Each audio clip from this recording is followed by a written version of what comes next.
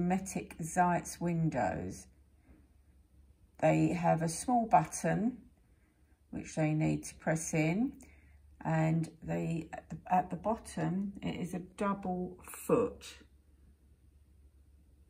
So they're quite rounded handles, and on this one you can see it's actually got Zeitz embossed on the end of the handle. The catch I'm showing you now is an S8. They have a straighter top to the handle, and the end of the handle returns inwards slightly, this part here. So these two pairs of catches are both S7s.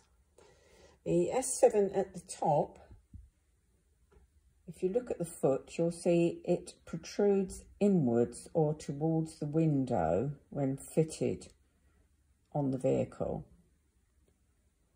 Whereas the catch on the bottom, the foot protrudes outwards or towards the interior of the vehicle when fitted.